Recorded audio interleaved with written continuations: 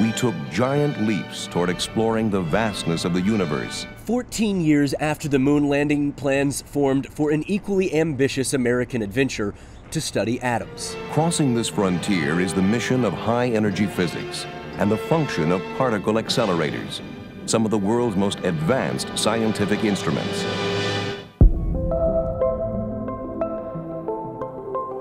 But most people outside of North Texas, and even many here today, have never heard of it. The Superconducting Super Collider.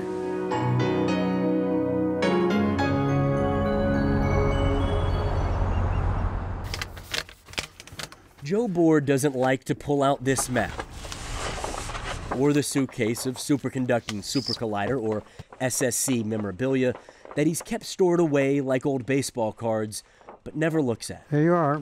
Here's Waxahachie. Bohr was one of the world's leading tunneling experts when he was picked as the construction manager for the SSC's above-ground buildings and the 54-mile tunnel that would house the Super Collider's ring. This would have been the world's largest underground project. And when this tunnel boring machine has completed its task, it, along with more than 5 similar machines, will have chewed a 54-mile oval ring under the Texas countryside. The irony of the massive scale is that its goal was to study the tiniest particles in the universe. My cliche is what the world is made of and how the pieces work. Roy Schwitters left a professorship as a physicist at Harvard and moved to Texas in 1989 after being tapped as the top man in charge of the SSC. It was a big step, but it was doable.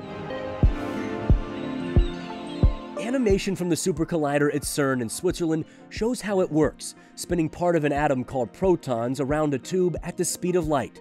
When they crash into each other, scientists are able to study reactions that haven't happened since the Big Bang. The Superconducting Super Collider is the doorway to that new world of quantum change. It really was a dream project. Edwin Farrow was on Waxahachie City Council and part of the group lobbying to bring home the SSC and its promise of 8,000 jobs. It's something that would really elevate our educational system. Finally, this big project came to town. Ellis County Judge Todd Little was just 18 when the project finally got approved in 1987. I think that scientists would have poured into this region from all over the world.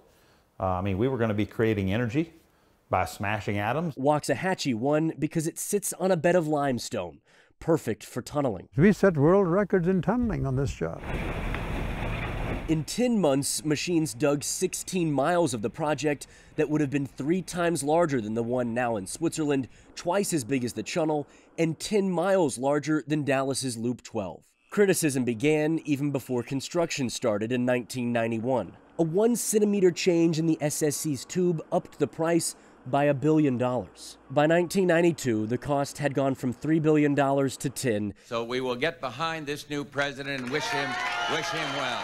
And a Texas president had lost the election. Clinton came on and didn't support it, period. It was just that. Thank you very much, Mr. Chairman. New lawmakers with no connection to the project were willing to drop it. The cost of the Super Collider are too high, and the benefits to Americans are too uncertain. Keeps rising from the dead to suck up budget dollars. How are we going to afford it? How are we going to pay for it? In October of 1993, with $2 billion spent and 2,000 people working on it, I cannot continue support for the SSC. Congress finally killed the SSC. Yeah, our biggest concern was that it wouldn't, that Waxahachie itself would just fold up, when it left. The shale is easy to cut. Bohr kept digging till the last dollar ran out in 1994, hoping something would change. Bohr stayed, but it would be 4 years before he could bring himself to visit the site. I have to blank it out of my mind because it persists.